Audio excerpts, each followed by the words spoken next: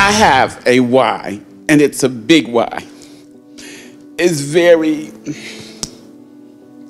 I can't do this. It's okay, I'm right here. Look at me, talk to me. It's very emotional for me. I have been through a lot. I like to go, I like to do, I like to help people. I want to do this. I have been wanting to do this for many, many, many years. I owned property before, an investor. My tenants, they burn it up. I came down with cancer. I had 6 months to live. It is now 19 years last month. What have you learned this weekend about yourself with real estate investing and tying that going forward? I can do this. You've had a tough past. I had a tough past, and I can scratch to do it. What's your driving force going forward? What's your why? Let's do it.